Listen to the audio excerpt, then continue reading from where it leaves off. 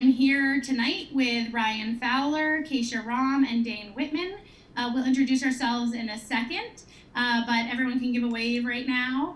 And I also want to thank my mom, Judy Kanoy, who's volunteered her time to be an ASL interpreter for this event and our issue events recently, and Progressive Insider for producing this for us and making sure that it's live for you all to see.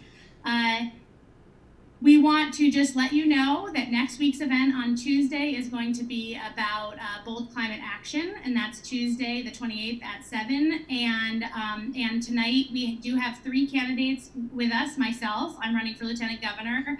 Keisha Rom is running for Chittenden County Senate, and Dane Whitman is running for Bennington 2-1. I got it.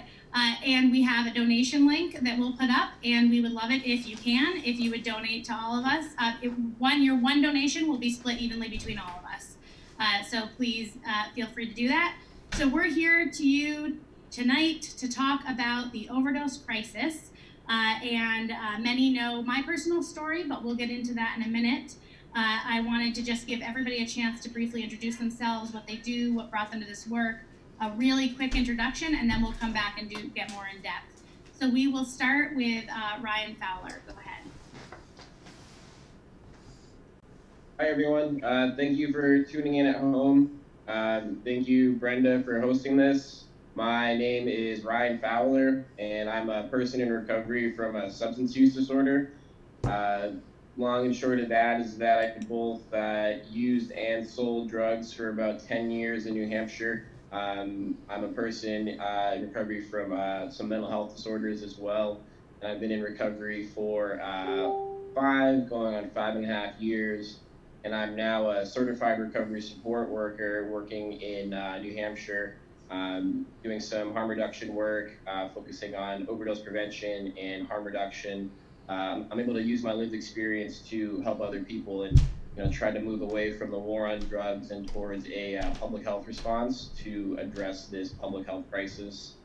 We call this a disease or a health condition, but we treat it like a crime. And so I'm really motivated by, people that I love, the people that I serve, and people who are going through this. So thank you for tuning in.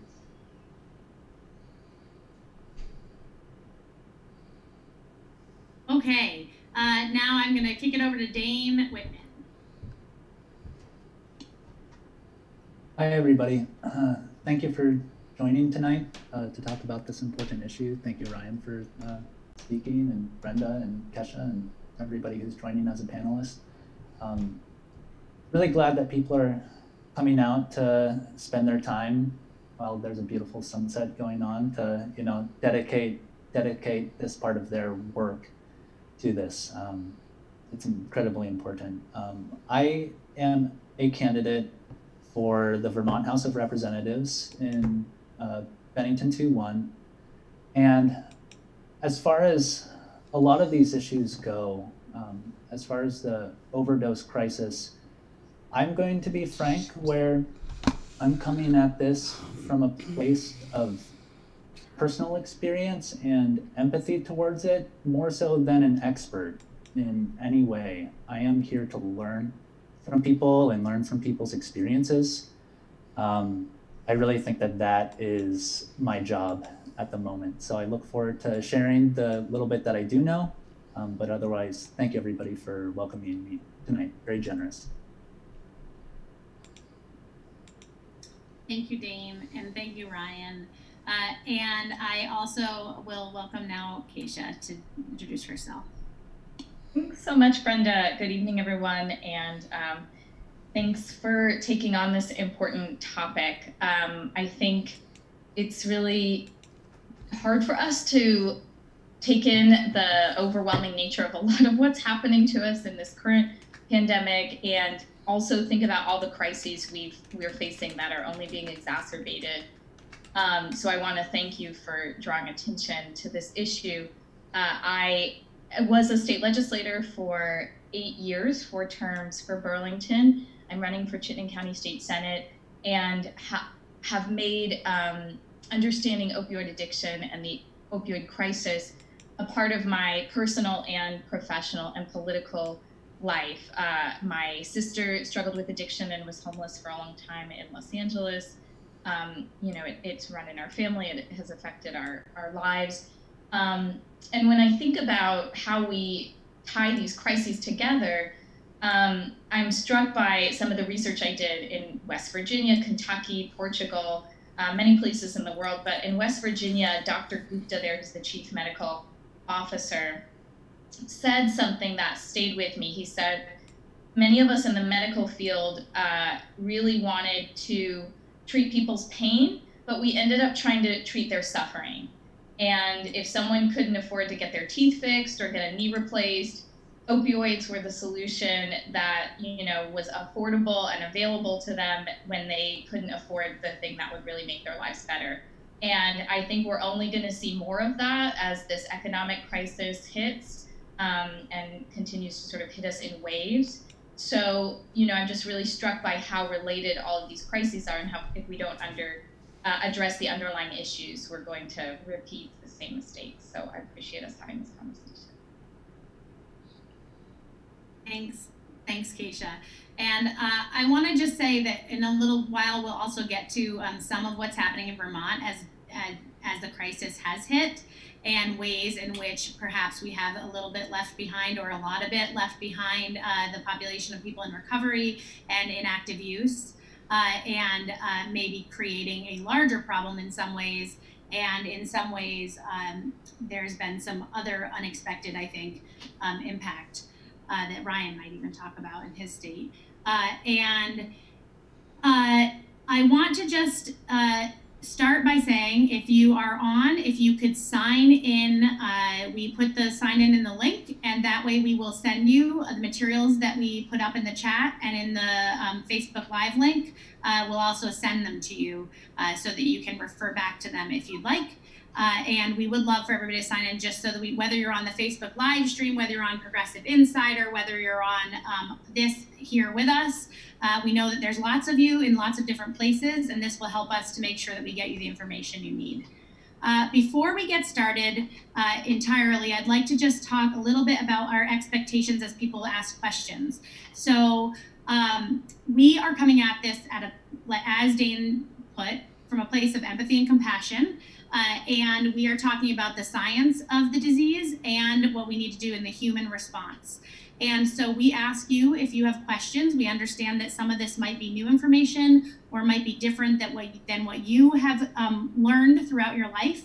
And we ask you to ask your questions respectfully and not use degrading terminology to talk about people who are in recovery or in active substance use disorder or opioid use disorder. We know that this issue is really complicated for a lot of people, and we understand that, and we want to be able to answer your questions, but we won't tolerate any type of stigmatizing, overt stigmatizing towards people who are struggling with this disease or in recovery, just as we would not for any racial justice or any other type of bias.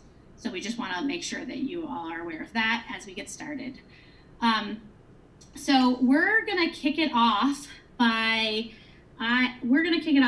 talking about our stories a little bit.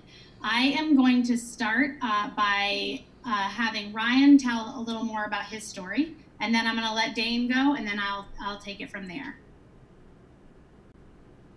Okay. All right. How long do you want me to go for on this one?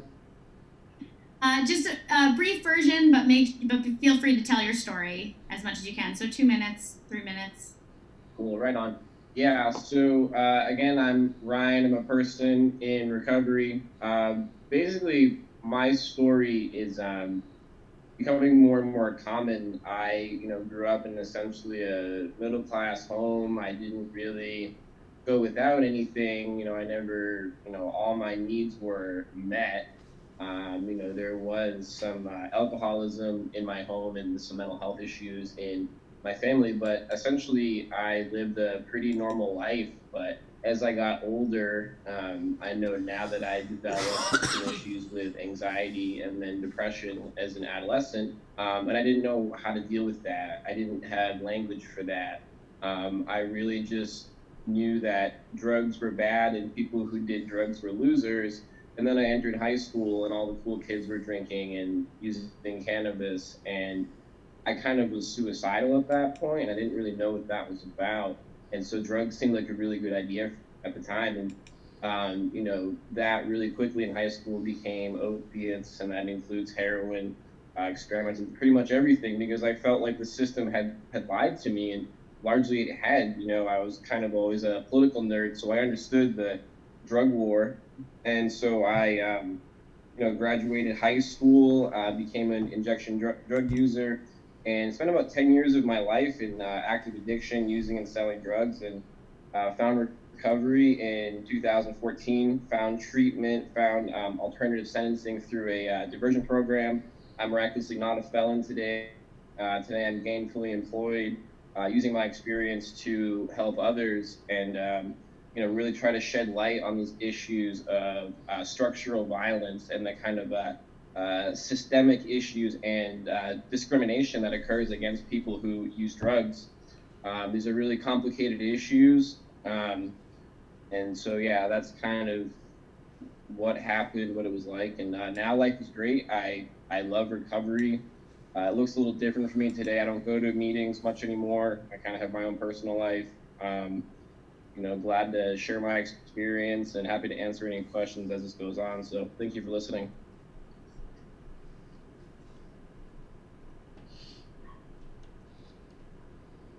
My turn. Thank you, Ryan, for sharing your story.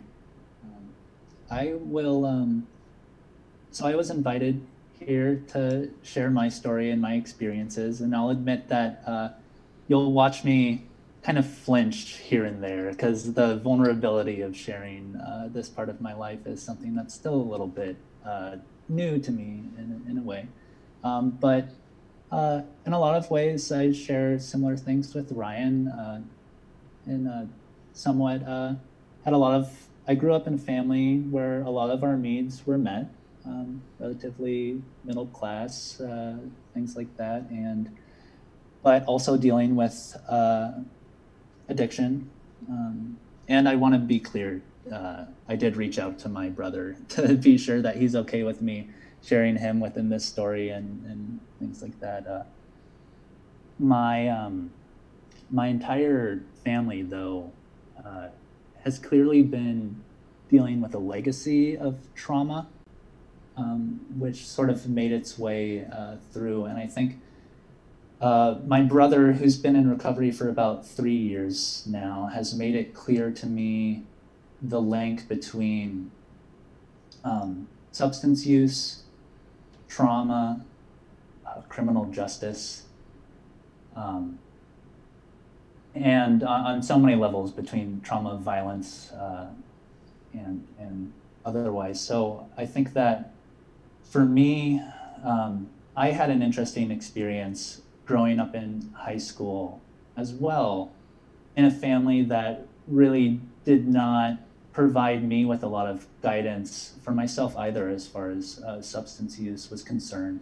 My brother is older than me, so I was able to sort of pick up on the challenges that he was having, and I guess found a different way to adapt in a way that I could still work with some of the same issues, some of the same challenges, but still be able to, you know, get through school and for all intents and purposes, I guess, look good on paper. So went through that. But while my brother was struggling with his addiction, at the same time, my grandfather was self-medicating with opioids,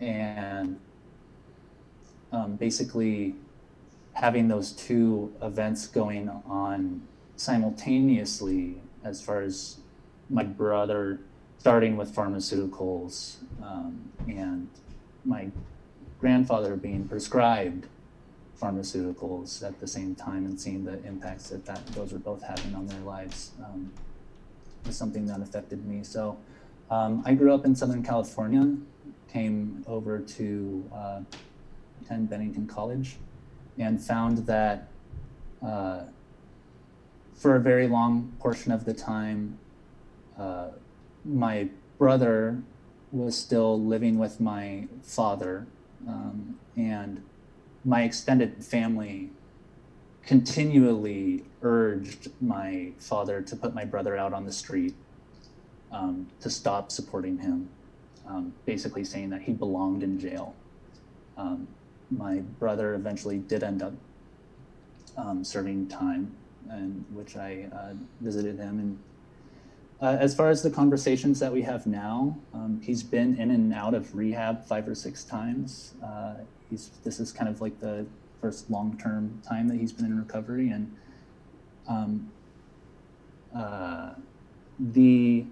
it's very interesting for us to have conversations and about where I am now, engaging with things on a political level.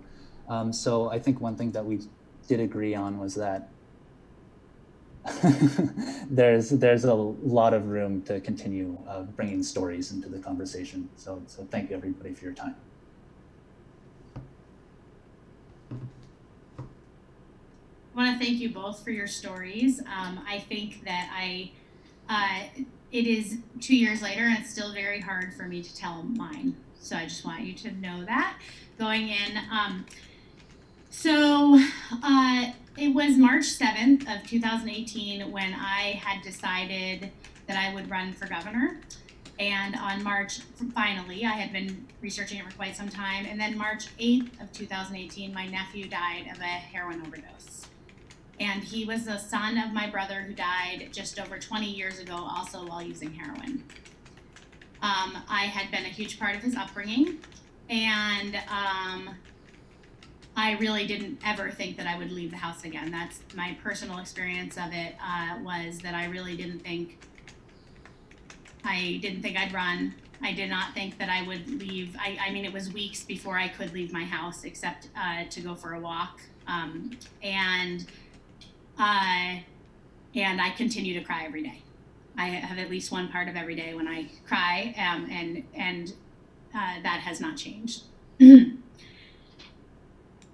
My nephew struggled with opioid use disorder for 7 years.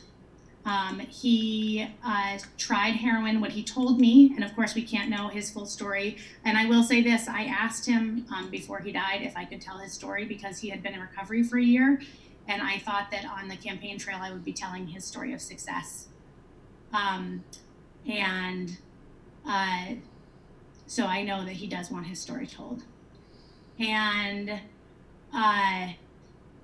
so he had been in and out of treatment with inadequate accessibility to buprenorphine, definitely he had bipolar disorder, inadequate accessibility to bipolar medication or psychiatrists in our state. We were regularly told that there was small or no waiting lists as we got towards the end of the time. He was demonized. We had kept secret the way that my brother died because of the stigma attached to it. And we did not want people to think negatively about my brother. He did not have opioid use disorder. He was using it though to numb pain, what we suspect was bipolar, but had never been diagnosed. And trauma that he had experienced. Kaya told me that that's my nephew, he told me that he tried it for the first time because he wanted to know what his dad was doing when he died. And that trauma of his dad dying, they were very close. He remembered him still. He was 4.5 when he died. He remembered him still well all the way into adulthood. He remembered experiences that they had together, and that it was almost impossible for him to let that go. And then with his bipolar, what he found was that it numbed pain that he was having. And the complication with bipolar is that when he felt up, when he was manic, he felt good. So it was hard to stay on medication. It was hard to convince himself to stay on medication until he did find the right one, but then keeping himself prescribed was very difficult. Multiple times he went into treatment, like Maple Leaf here in Vermont. The last time that he went into Maple Leaf, it was outpatient, and Maple Leaf closed without warning to any of its patients, and without giving them anywhere else to go. Kaya had been doing really well at that point. He was in Burlington. He was staying in Burlington because it was closer and he was doing better there. And he relapsed or had a reoccurrence, which is another new language for relapse, almost immediately.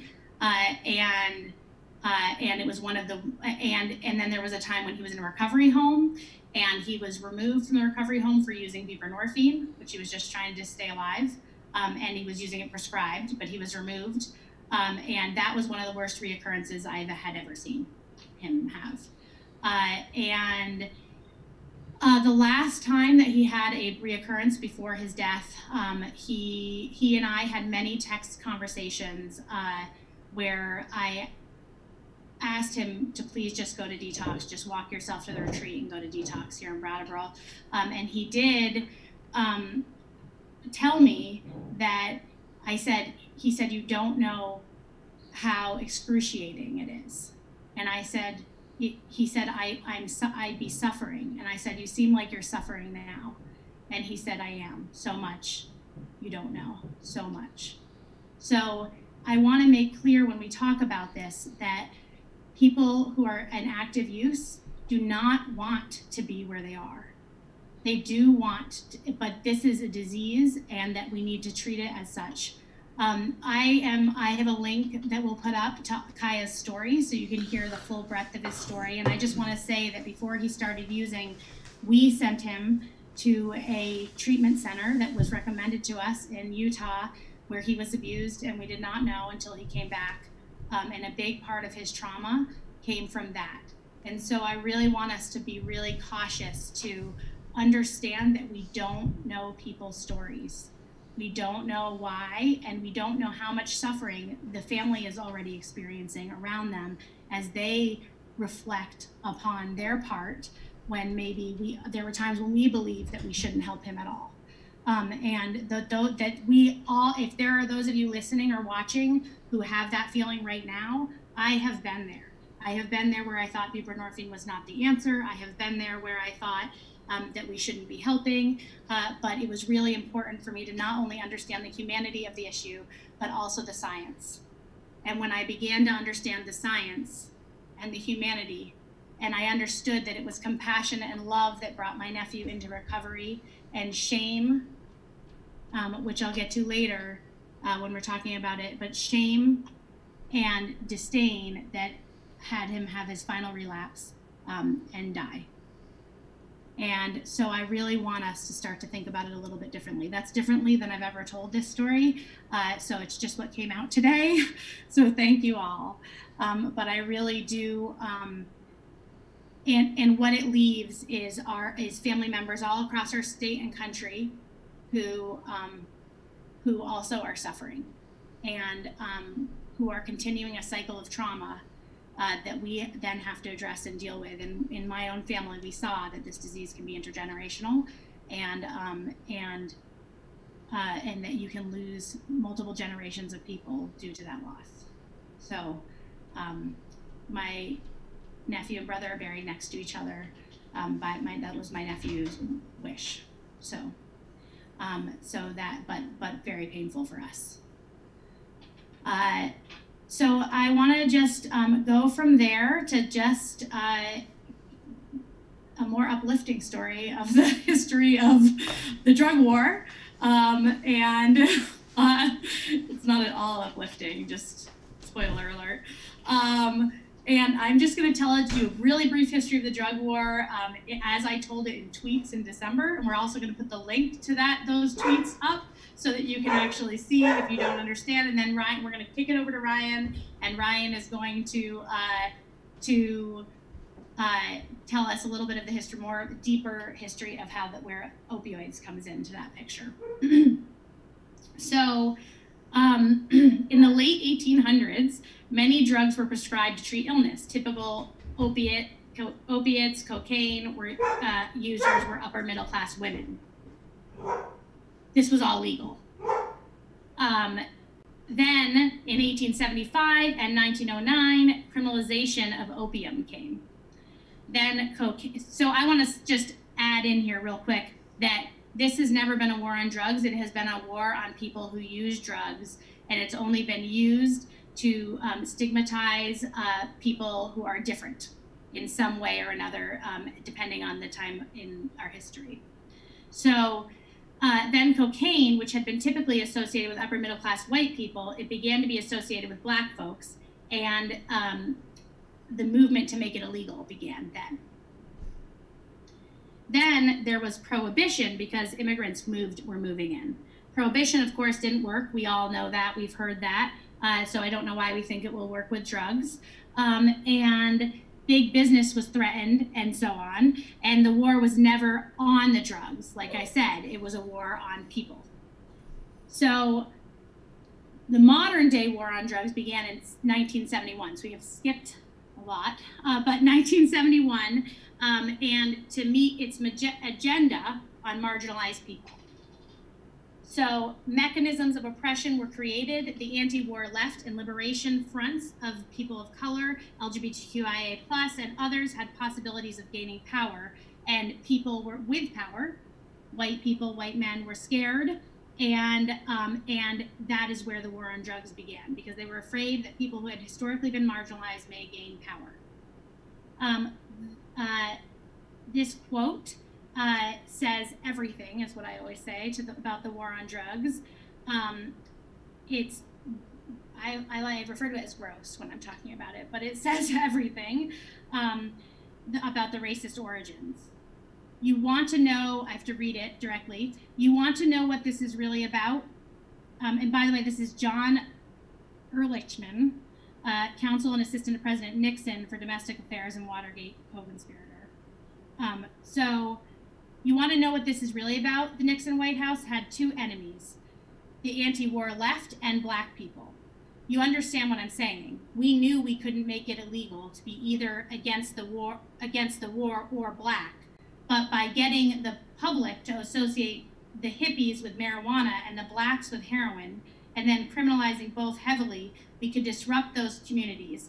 We could arrest their leaders, raid their homes, break up their meetings, and vilify them night after night on the evening news. Did we know we were lying about the drugs? Of course we did. So that is a direct quote from him. Then the way of addressing the drug use will always be racist, classist, and anti-democratic. In the 80s and 90s was a huge catapult into hysteria about the war on drugs. And we know what happened during that time. We had harsh sentences, incarceration for nonviolent drug law, zero tolerance policies and school policies, DARE, drug education, federal ban on syringe exchanges, public hysteria and the harm of drugs, particularly crack, and lack of focus on treatment and evidence-based policies. The schedule, thank you for all tolerating this little moment. The schedule itself is a political apparatus, the drug schedule, right? It's a political apparatus. Cannabis and heroin are in the same schedule. So if you can understand where that would be wrong. And then it's used to criminalize folks. The drug war to criminalize communities, things like civil asset forfeiture, deep impact on marginalized communities, it's not related to actual crime. Civil asset forfeiture is not related to actual crime. It deeply impacts marginalized communities. So I really want to say that again. Mass incarceration is uniquely violent in democratic society because in many states you will lose the right to participate in democracy. So it is uniquely violent. It takes people away their vote and their voice. In our state, we're very lucky that is not part of our war on drugs. We have removed that, and so people still continue to have their vote and voice. The stigma shifts are deep and they're real. That's really important to understand. And here's the chart of how, well, the leading cause of death for people under 55 is what now this is overdose. Of course, we're good. This has shifted a little in this crisis. So just to be clear, life expectancy has dropped now for 3 years in a row for millennial and Generation Z generations. People are more likely to die of overdose than have a car accident or gun violence. That's where it started to shift. That's where our change in the way that we're addressing it, because it was now impacting, as we're seeing here, upper middle class white people. So we had to shift the way that we started to look at it, though we have not gone far enough. Trump's policies were harmful, not helpful. He often talks about it in a way that sounds like he's being helpful, but actually his policies are quite harmful because he continues to stigmatize the same groups. And drug-induced homicide laws are a huge, huge issue. So I want to just make sure that we know that and address it later. Then there's also harm that I didn't even realize as I started to really dig deep into the history, that things like banning vapes, that is actually part of this same system. And we need to think about how we talk about that, because it doesn't actually change whether or not people uses them. It changes what is in the vape that they get. Plus, it's not reality of the science in terms of what was causing that problem. And then we just need to use data-driven facts. And I'm going to kick it right over to Ryan on that front, so that you can be a little. So that was my really very line by line item of the history of the war on drugs, just to give you a brief overview. And now here is Ryan. Awesome, thank you. So I'm going to try to keep this brief, but I guess to talk about opioids, you really need to kind of understand what they are. It's really any compound that enters the human body and touches on the opioid receptors in the body and creates a response. So even people who have never used opioids have these circuits in their brain for opioids, and that's because the body produces its own opioids, its own pain relief. The term endorphin is actually short for endogenous morphine, because we knew about morphine before endorphins. And so the opioid center of the brain is really responsible for pain regulation, and that's emotional pain and physical pain, and it's also largely responsible for interconnectivity of human beings, so engaging with people. And so for about 5,000 years, people have used exogenous opioids, opiates, from the opium poppy. The first recorded human history of opioid use was opium in southern Iraq, previously Mesopotamia, and it was a religious ceremony that celebrated the role of pain in human life. And from there you see medical use throughout ancient Egypt. For the large majority of human history, opioids were celebrated. They were innovations in medicine. They made life more enjoyable. They were used as a treatment for as a cough suppressant. Largely, people did die, of course. People did become addicted, but it really wasn't all that bad compared to what we see today. Largely, as Brenda had talked about, upper middle class people use heroin mail order through Sears catalog. Basically, you had a market for opioids and cocaine that was regulated. Doctors, pharmaceutical companies. And what happened when they initiated prohibition was that you took this market from doctors and farmers growing poppies, where largely opiate use was poppy tea or opium, and that can be domestic, that can be grown in someone's yard, to organized crime. And so the products become more refined, and so going from coca leaf and coca tea to cocaine, from cannabis to hashish, from opium to heroin, from heroin to fentanyl, from fentanyl to carfentanil. And what we've seen through 105 years of established prohibition throughout the nation is that it doesn't work. It doesn't work for alcohol, and it doesn't work for opiates. All that we've seen in the history of prohibition is structural violence against marginalized people. I used to kind of wave the banner that it's a failed war on drugs. It's largely successful. The first prohibition that occurred in the United States was in San Francisco in the late 1800s to directly target Chinese immigrants building the railroad. And that was the time when you could be overt about your racism. And really from there, as Brenda talked about, they used specific substances to target people, and that was really elevated with Nixon's war on drugs. And then Ronald and Nancy Reagan doubled down even more. And we've really just had a series of a criminal response to a public health crisis. It's really just made the drug supply more dangerous. It's gotten way out of control. And if you wanted to create a system that fostered addiction or fostered an overdose crisis, you would construct the war on drugs, a system of criminalizing and punishing people with a substance use disorder.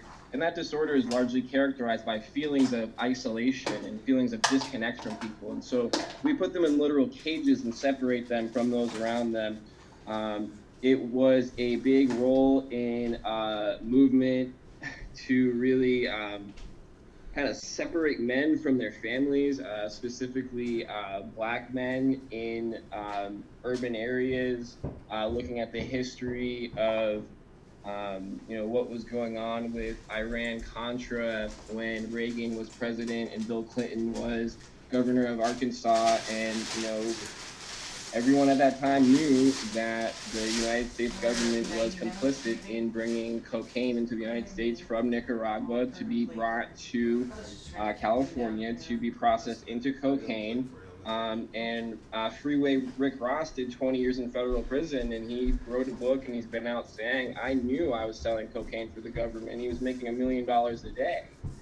This has really always been about violence towards specific people. Look at heroin in Vietnam in the 60s. This isn't the first opiate crisis. And you really just have this system that has to come to an end.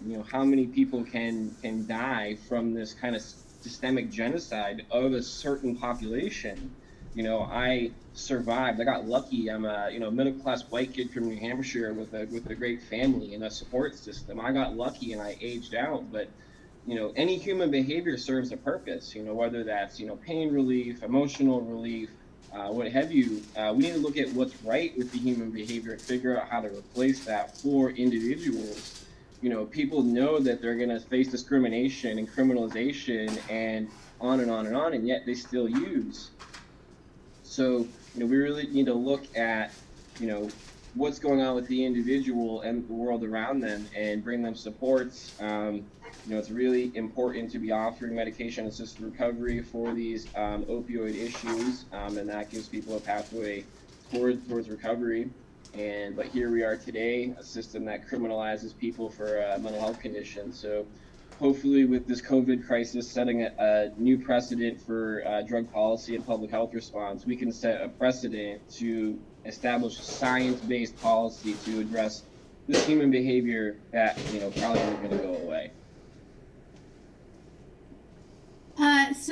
I want to just say that when I think about all of the, I think about my nephew too, had a lot of support around him and still didn't survive, and that all of us were able to do a lot to help him, to be with him when he was in hospitals, to get him to treatment. We really did. We have a big family, so I often think about people who have no one, because even with all that, he didn't make it. And so I wanted to actually send it to Keisha now, because she's going to talk a little bit about what is happening internationally. I was going to tell you about what's happening in Vermont first, but I actually think the setup that we've just had would be great to hear about how it's being handled differently internationally, and then we'll get into a deeper discussion about that and how it relates to what's happening in Vermont right now and across the country. So thanks so much to Ryan for jumping in there and giving us a little deeper dive on opiates and how we got here. Thanks, Brenda, and thank you all for sharing your personal stories. I think one of the most important things that I've learned is that empathy gap makes a huge difference in how we respond to people, and the more we can share stories, the more we can close that gap. And at the same time, it is a huge challenge that America is still on the forefront of addressing, that in diverse societies, that empathy gap remains very hard to close, and it's very easy for us to other people. The other thing that I took from all your stories is, and Brenda, what you just said, is how much relationships matter. And one thing I was struck, and relating that to another thing you emphasized, which was how important data is. In West Virginia, in looking at the last 800 or so opioid deaths when the chief medical officer got there, there was very common trends that people were aware of. Things like a majority of the folks were middle-aged white men who were in the coal mining industry and may have had a disability or an injury.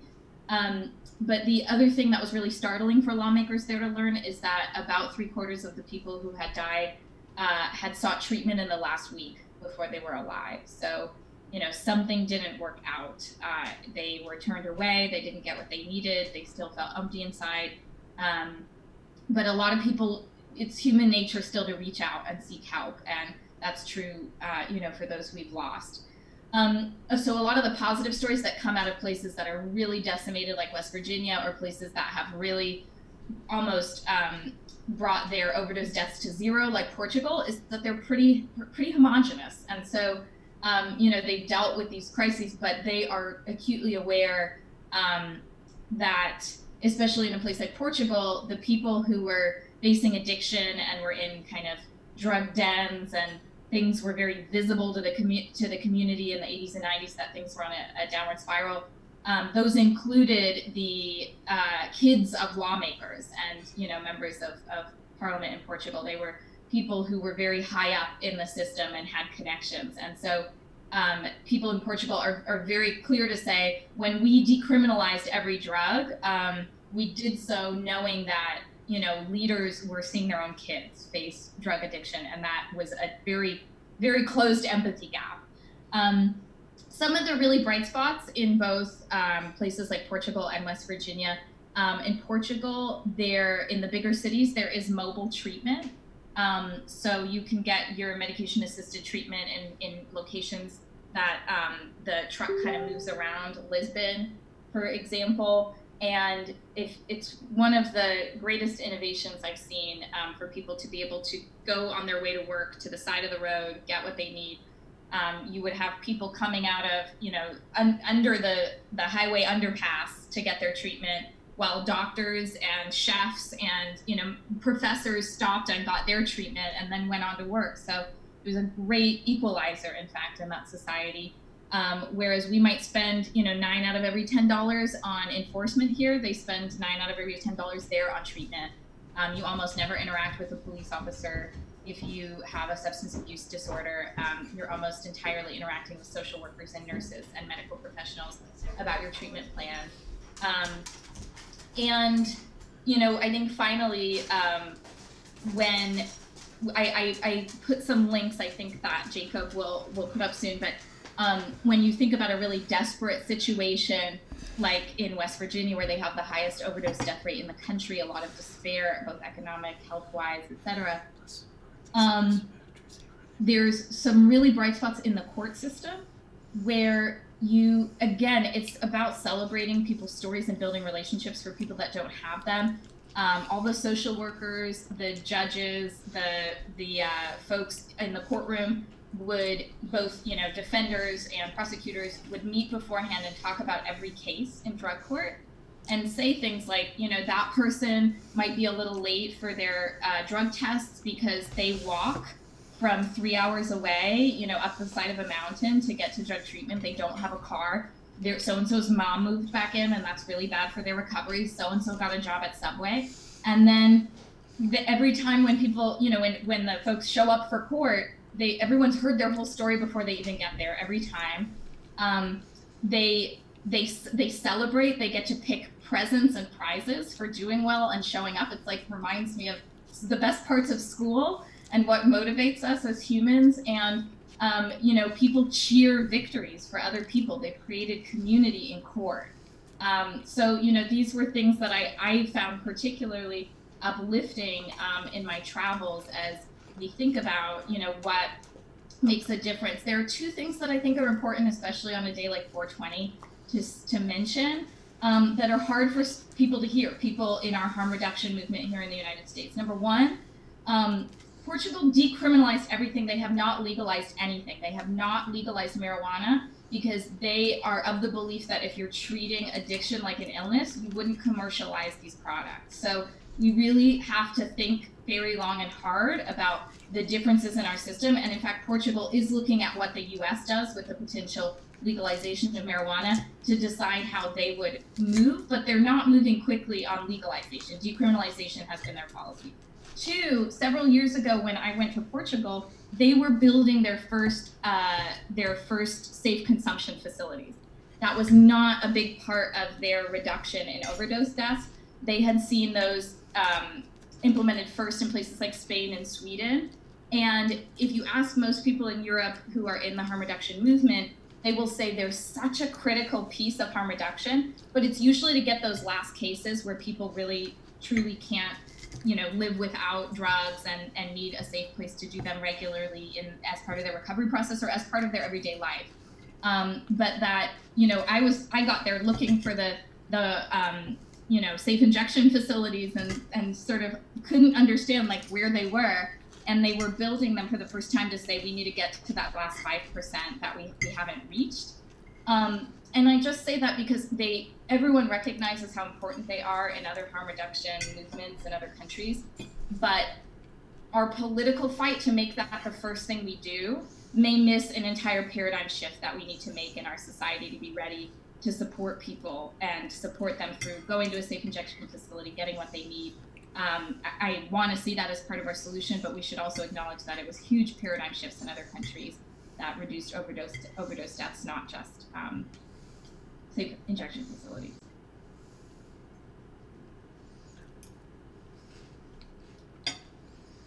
So that's a really good place to pick up what's happening here in Vermont. And I think that you bring up a good point. I mean, I think that there is a paradigm shift that is needed, and that each piece is only part of the puzzle. And one of the frustrations I've had as a family member and as an advocate and as a candidate actually on this issue is that we're talking about, we often point to our successes and say things like, in Vermont, we're reaching 3 in 10 people. And we've been reaching 3 in 10 people for many years now. And so my frequent response is, well, what are we doing about the other 7? Because we aren't really, that's not 3 in 10, 30%. I always say most middle schoolers know that's a failing grade.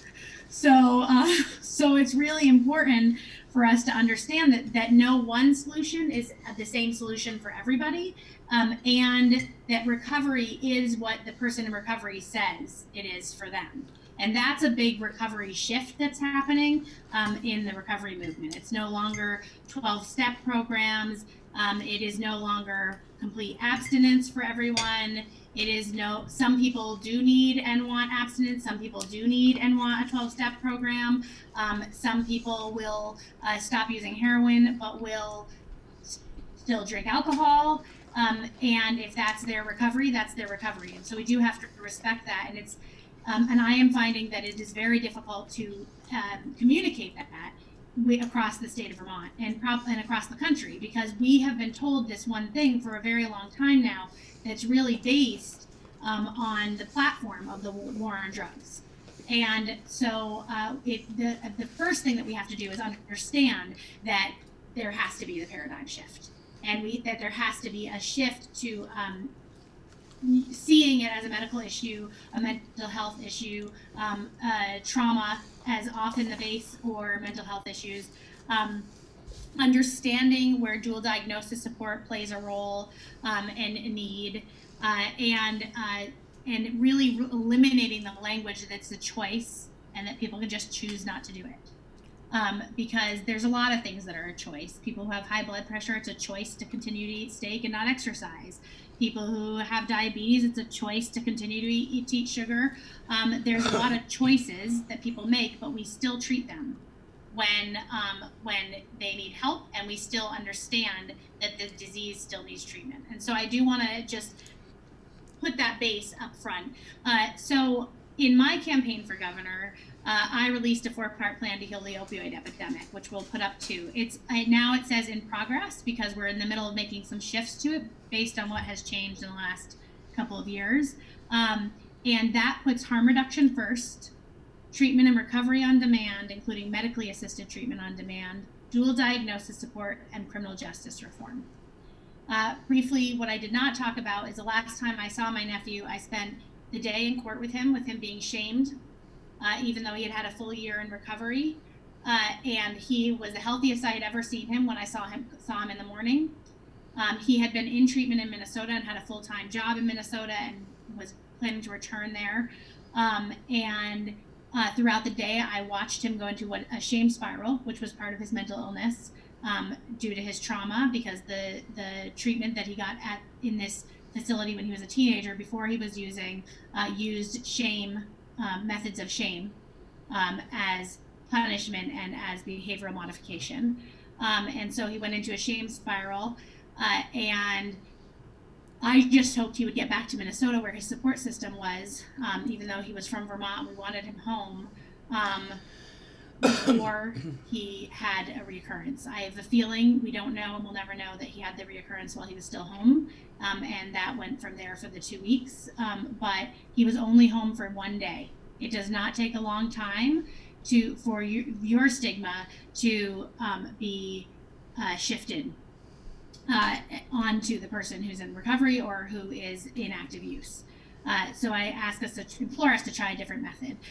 So the plan that I came up with is based on, I'm not going to go through it in detail, but it is based on the science of the disease and, of course, my own experience, as well as it's shifted over the last few years as I've talked to police chiefs, state's attorneys, people in recovery, family members all across the country, people in active use, because I want to make that clear. I keep saying that because people in active use are part of the conversation that we need to be having. So they need to also be at the table, letting us know what they need right now. And these things only shift if we're not just talking to doctors and police chiefs and state's attorneys and people in our health department. They only shift if we're talking to family members and people in recovery and people in active use, that they have to be part of the conversation. I'm very sorry, my son just came down with something on. And so homeschooling in COVID. Yay. So I really want to just implore us to start to look at this as the harm reduction model first, that paradigm shift first.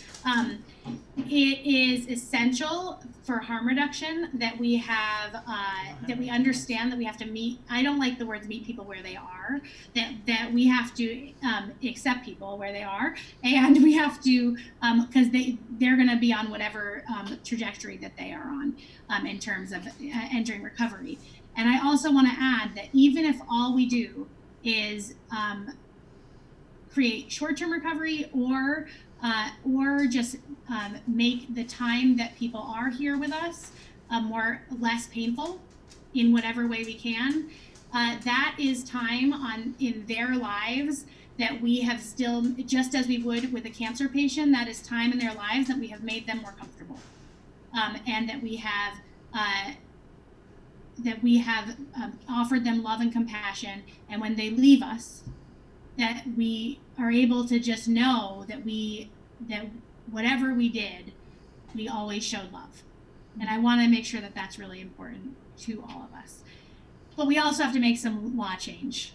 And what I believe we really need is a comprehensive overdose crisis plan. We're doing everything in very small piecemeal. We're reacting to stigma that's there, saying, well, it's going to take a while to change what police chiefs think about this. It's going to take a while to change. That's great, but in the meantime, those of you that have seen the legislature, I should have kept a picture. If you look at the House, the seats in the House, including the Senate seats, which nobody has for a while, but if you look at the House, including the Senate seats in Vermont, that is the number of people there's not enough seats in that building, in that room, for the number of people that will die during a biennium, during the 2 years between when people are elected. And if you look at the Senate seats, that is roughly the number of people in Vermont that will die during a legislative session. So while we're looking at a different paradigm right now when we're talking about deaths because of COVID, we experience in Vermont the level of death we're experiencing right now, we experience with opioids quite regularly. And we aren't taking the same urgent public health measures that we need to, that we are currently taking with COVID. And so I would, when we're looking at things like, there was just a bill that passed, and we're going to put up an article about it, it didn't pass, but only passed out of Human Services in the House. It took 2 years to get it through because of some of these stigma-based, people were really resistant to it and fighting it. However, it passed unanimously. That means Progressive, Democrat, and Republican out of House Human Services. And if it is taken up on the House floor, I'm confident it will pass because it was unanimous. But it was to decriminalize buprenorphine, and what it does is it makes it so that people can carry about a 2-week supply. So those people that can't necessarily get a prescription, they don't have the transportation, they can't get to the hub every day, they aren't ready for whatever reason, shame, stigma, they don't want people to know that they have opioid use disorder, whatever is going on, they don't have health insurance, because that is a real barrier. That when they buy it, they can choose buprenorphine, the life-saving medication, over heroin that's almost definitely laced with fentanyl. Right now, sometimes the argument against it has been things like, well, within 72 hours, we can get people anywhere in the state, which isn't true, by the way, but within 72 hours, we can get people the buprenorphine that they need, the medication that they need. And the truth is that not if they don't have transportation, not if they have to take care of their kids, not if they do not have health insurance. And furthermore, in those 72 hours, someone may have used heroin up to 17 times or more, and risked their life that 17 times or more while they were waiting to get on that medication. Hi, thanks. So it is not an accurate representation. So those are the kind of things that Keisha was just talking about, that when we're thinking about it, we have to think about this in a completely different way, which is what is going to not only help people survive, help them survive better, even if they don't survive, but the time they are here, and also what is going to ensure that we're also reducing the crime and the other collateral damage that is part of this disease. So that goes along with it. And so it really is, whether we know it or not, is impacting every single one of us across the state and across the country in whatever way it is. So even when I often say to people, even if you don't agree with me, and you think that my nephew was a loser who deserved to die, which is what people are saying when they say that to me, even if you don't agree with me, that's okay. I can accept that you don't agree with me, but I bet you also would like this to stop. I bet you would like to feel like people aren't going to break into your house or your car, and that means that we have to use best practices for this disease. So I still ask people to come with me on that. I think Keisha wants to say something about that. Yeah, Brenda, I mean, I really appreciate everything you're saying, and I had a story that really underscored that. Someone asked a question about how could we do what Portugal does here in the US, and I just recall a story with the mobile treatment facility where I went to a few of their stops, and one gentleman was talking to me who is Portuguese American, and he had moved at a young age from Portugal to the US, had gotten in a lot of trouble with drugs and the law, and essentially was deported, even though he had some level of citizenship in the US to Portugal. The second I walked up to the treatment site, he said, "Oh, this place is such a failure. because I use this medication assisted treatment every day, and I still do heroin. I just use this to, you know, keep from getting dope sick, and so it's not really working. And, you know, the people are very happy to have him talk to me, and at the same time, you know, they're saying, well, you know, tell her a little bit more about your life and how long you've been coming. So 2 years before, he had been living, you know, under the freeway, no shower in years, covered in bugs that were actively living on his body, had not talked to his family in years, no thought of anything but that day and how to get his fix. And, you know, in the 2 years that he'd been going to the van, he had a job, he was all cleaned up, he had a place to live, and he was talking to his family and his kids, who he had been estranged from.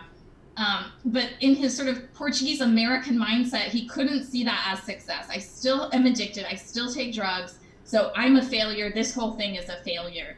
And it was just the most stark sort of sense of like, if we can't get out of this mindset that, you know, living with addiction doesn't mean you failed. It means you are, you know, doing the best you can with a disease you have to live. Just like anyone else with a chronic illness works their hardest to live and to be there for other people and to have, you know, whatever sense of a normal life they can. That is still success. That's very much success. And it was just almost comical the way, if people come up, he says this program doesn't work. And he's one of the biggest success stories of it. That's a great story. And that's really what I think is important, and what is, it's where the mentality has to shift among people in recovery and people not in recovery. Because like I said, we've all been taught something very specific about this, which is that drugs are bad, people who do drugs are bad, it's a choice. Yes, we have compassion, but you have to have accountability. And I have a huge problem with the word accountability, which you may learn throughout this discussion, because I don't think, where is the accountability for our state, our governments in our state and across the country? That's where I want to, like, we also need accountability. And so we're often asking people to be successful the way that we think it's successful, and with not enough tools. So we haven't offered them the tools. And in that front, in Vermont, we have this hub and spoke program that has been touted across the country, but in reality, it doesn't work for everyone. We're reaching 3 in 10 people. And the hub is somewhere, until you're deemed responsible enough, which in and of itself is a shame trigger for some people, until you're deemed responsible enough, you have to go to that hub every single day for most people. And that means for some people, like in northern Vermont, the Northeast Kingdom, they're traveling an hour and a half to get to the nearest hub, and an hour and a half back every single day. So you can imagine if they have kids, they have 3 hours of commuting, and they have to get their kids to school, and supposedly they're supposed to work. And I mean, we wouldn't expect that of a person who doesn't have limitations in whatever way that these people have that these folks have limitations. And it is an unreasonable expectation of people in recovery or in active use, and it's based on a flawed science. So there is no evidence. After some really great research at Johns Hopkins University, I actually gave Jacob testimony that I did on H783, which I'll talk about later, but in there is some research on buprenorphine, so maybe we'll put it up now as well. So there's some really great research at Johns Hopkins University that basically said that the drug, I talk about buprenorphine a lot, but the drugs that are helping with recovery don't know if you're going to therapy or going to the hub. They still work anyways. And even if you use them part of the time and you don't use them all of the time, then and you sometimes still use heroin, there's still a piece of that is successful, as Keisha was saying. And so right now we have to get over this hump that we're on, where we're successful, because that is preventing us from figuring out what would success look like for the other 7 in 10 people that we aren't reaching right now? And what would it look like if our deaths went down? Because in Burlington, when they have a pretty strong, you have pretty strong harm reduction measures. Of course, more can be done, and pretty strong decriminalization of buprenorphine. That the state's attorney and police chief there did that on their own. The deaths went down that year 50%. I actually don't know the numbers for 2019. I think they've been somewhat paused because of this crisis. So I've asked for them, and I think hopefully we'll get them soon. But that same year, 2018, when the deaths went down 50%, the deaths in my county, Windham County, went up 60%. We were the worst and we, meanwhile, we have all these supports here. No, we're doing good. No, we're not. So our deaths went up 60%. And we're not doing well in Bennington County, whereas Senator Sears often says there's a broken spoke. And he says, I think there's a broken spoke in Bennington. And we're not doing well in Rutland County. In Bennington, I believe it went up 50%. In Rutland, it went up, I think, 35%.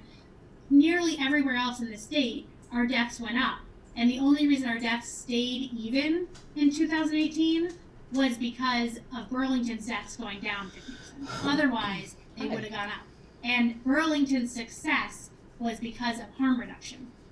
So really understanding, and when that happened, Burlington's officials didn't come out and say, we are successful, we've done it, look at us, we don't have to do anything else. They came out and said, and I remember watching the press conference and wishing we all would do this more, they came out and said, this is good news, we have to see the trend for a couple of years to know, and we haven't done enough until there are no deaths. And so that needs to become our mindset, because then I believe that's when we come to a place where we're actually making change. So I've talked a lot. I'm sorry about that. Dane has something to say. Yeah, thank you. I just saw a chat question pop up that said, well, you talk about how social equality and justice reform tie directly into your goals as active measures. I wanted to start hearing everybody's different stories, and especially Kesha's one about the man in Portugal who felt that there was still a degree of failure, even though there's so much progress in there, and thinking a lot about how all of the different things that we internalize within our culture and then sort of project that onto other people. And something that I've reflected on with my brother is that I'm lucky. I think that's really what it comes down to as far as his path and my path. There's something different with either my brain chemistry or the people that were in the same grade as me.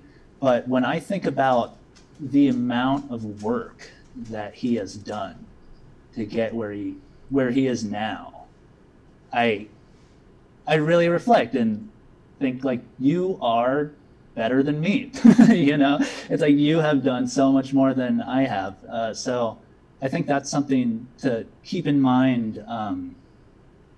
As we approach this with empathy. To get into the policy question, I'm happy to hear about the unanimous vote for the decriminalization, at least leaving the committee for buprenorphine, and I look forward to seeing how that progresses. Again, a lot of my background has actually come from speaking to the director of Project Blueprint in Bennington, so it'll be good to kind of check my notes between these two places and keep those things in mind. But as a little bit of context, Bennington County, where I'm running, has the second highest fatality rate from overdose in the county in the state of Vermont, and the lowest rate in the state of Vermont for follow-up with treatment. We do not have a hub, and so that is a question. The director of Blueprint was investigating. Their work was happening towards doing it. And so it will be an interesting conversation on many fronts. And again, not claiming that I have the right answer at this moment, but look forward to hearing from a lot of different people. I would say that what I am interested in, I know I've spoken to Brenda before, I'm the kind of person that reads the report from the Department of Human Services. And I see what are the statistics listed in this report? And of course, there's different ways to look at how that data maybe is presented in different ways. But anyway, one of the things that I did find from the hub and spoke model is that from their findings that there was improvement for participants, right, across the board. You saw less injections, you saw better situations at home, you saw less emergency room visits, you saw improvements take place. But it was actually interesting, the only place where improvements weren't seen was in vocational. There's very little difference as far as that. And so that's something that's been interesting for me as far as filling that gap as something there. So that's something that I'm interested in. Another couple policies that I'm working with right now is early childhood development, making sure that there are support systems in place from kind of cradle to career or whatever that may be. And then looking at increased reimbursement for mental health professionals, because I think it comes down to workforce and available resources. So really seeing how we can deal with the increasing shortage of mental health professionals in our county. That's kind of where I am. I'm actually really interested to hear if any of you have responses to some of the things that I said. So as Dane and I have talked about, and I want to hear from Ryan a little bit about what the work he does, because I do think that plays in the harm reduction. But as Dane and I have talked about, I have a lack of trust for the Department of Health as it stands right now, because I have been in the room and been told that something is happening in Vermont, that my family will stand up, or other families all around me will stand up and say, that wasn't our experience. And it like falls on deaf ears. Nobody actually takes in that what they're saying is happening is not happening somewhere. And so that is a lack of transparency. I don't believe they don't know that that's not happening. I think there's a lack of transparency, and that could have to do with the administration that we have right now, because there is a lack of transparency overall. But transparency is essential to the public understanding and changing their view of this illness. But they are still using language like accountability and abstinence and things that are not that we're growing away from. And like, for example, the buprenorphine issue, the infamously I'm spacing his name, but our health commissioner, Secretary of Health, said, thank you, Secretary Levine said, he said that a policy of decriminalizing buprenorphine would be good anywhere in the country except Vermont, which was, in my opinion, like a really great example of Vermont exceptionalism. That doesn't make any sense. If it would be good anywhere in the country, it will be good in Vermont, because we have not reached everyone. And so, can I interrupt for 1 second? Did you spell the name of that medicine, please? Yes, it's BUPRENORPHINE.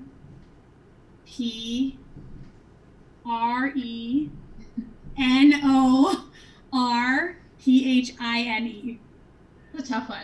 Yeah. Yeah. So thanks. We were just answering a question from our interpreter. So I think that we really do want to talk a little bit about why it's so important to hear not just from the Department of Human Services and not just from the Department of Health, but also, and not just from police chiefs who, by the way, that's who they're working with a lot, is police chiefs and state's attorneys, not people on the ground. but why it's so important to hear from people like Ryan and Vanessa, who was going to be on today, and people whose family members and people who have done the research, and other states and other countries, because we can get really lost in our own, I mean, the desire to pat ourselves on the back, I get it, because it's hard work. And I come from a world where I don't anyone will tell you that I don't pat myself on the back unless I actually feel like I have accomplished my goal. I probably could pat myself on the back a little more often than I do, but I really find it to be important to do that. So when I have a success, I like jump out of my chair, but I certainly feel like I'm not right till I'm right. And so I don't know if Keisha wanted to say something. I also wanted to kick it over to Ryan. Yeah, and I totally want to hear from Ryan as well. I think it's such an important question of equity, and we can't in Vermont just claim that we're the whitest state and sort of move on. And as Brenda and I have talked about a lot, we are highly disproportionate in the number of people of color that end up in the criminal justice system and in prison for crimes that others do not end up in prison for. I did want to, I love the piece about early childhood education because I think this starts so incredibly young, and I have introduced legislation that I feel is related that would stop using, it would end the use of suspension and expulsion for behavioral changes from young people. I just feel like there are so many systems that start to isolate people at a very young age and criminalize them and tell them they're going to be something and then it comes true. And that's why I also included a link to the kind of family treatment model for the court system, because we also in Vermont have a very high rate of family disruptions and taking children away from people who have addiction. And they're starting to realize in other states and hopefully even here that you're really taking away someone's main reason to get clean and to live by taking away access to their children. Obviously, their children's safety is paramount, but we have to really look at why we have so much family disruption and how we're creating a situation where someone feels like they have something to live for and to work toward. And, Brenda and I have also agreed on, and I've been able to work in the legislature on a number of initiatives to understand criminal justice disparities in the state. Anytime you isolate someone and send them to prison, especially out of state where they're further away from their families, you create a situation where they have less to strive for. Anyone will tell you in this harm reduction movement that relationship is the best medicine. Having the people you love around you, having them as your goal, your reward is incredibly important, and that's less likely for people of color and the other people who are criminalized at a young age in the schools are people with disabilities. So low-income people with disabilities, communities of color face greater isolation and much less empathy in the system. Yeah, so I'm going to kick it over to Ryan. I want to just say that I think that I haven't talked deeply about the criminal justice reform piece of my plan, but I really do encourage you to look at it because it's a huge piece to me that we are in the top 5, I believe, for racial disparities in our prison system in Vermont, and it definitely on the forefront of my mind right now because COVID-19. I do feel like people in corrections are in a petri dish. And we haven't done enough to protect them. And meanwhile, we're in the top 5 for racial disparities. So therefore, we're contributing to how this is impacting people of color across the country, which has a lot to do with their systemic issues. But it's the same with opioids too. I mean, we have the whiter you are, the easier it is to end up not in prison for this illness. And so it does matter. And the wealthier you are.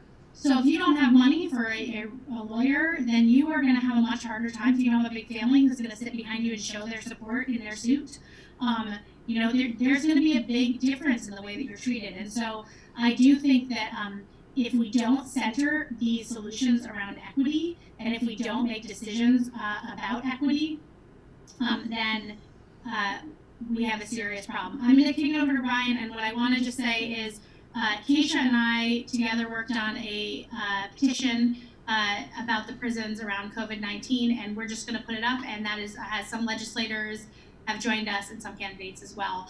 So please do take it and sign it. Obviously, especially if you're from Vermont, but please sign it no matter what and help share it and get it out there. Here you go. There you go, Ryan. Great, thank you so much. This has been super enjoyable. I have so much to say to so many people, but I guess just given the time constraints, I will kind of go back to the general question of equity and justice in terms of a drug policy that seems to make sense. So really, when we talk about a drug problem, drug crisis, we're really talking about problems of prohibition. Really, all that prohibition does is aggravate these problems.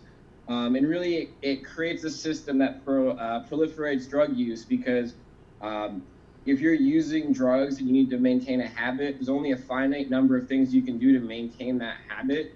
And largely that involves selling drugs to other people.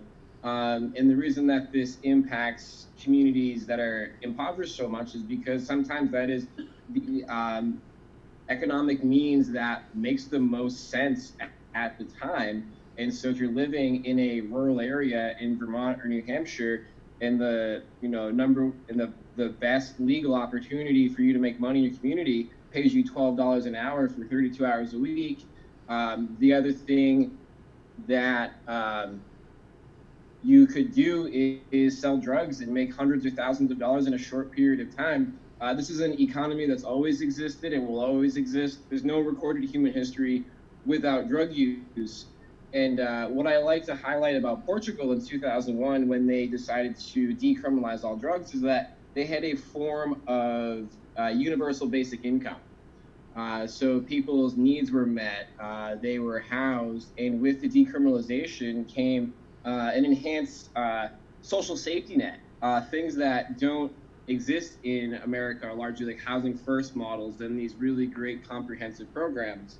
But the world is never going to be the same because of COVID-19. Last year, the federal government spent ballpark $50 billion enforcing drug laws. They're not going to spend that this year, and we're already seeing, I think, a quicker end to the war on drugs than we can imagine. We've seen leadership in multiple states overturning prohibitive policies around the provision of harm reduction. Janet Mills in Maine lifted restrictions on syringe access. That's a policy that should stay in place.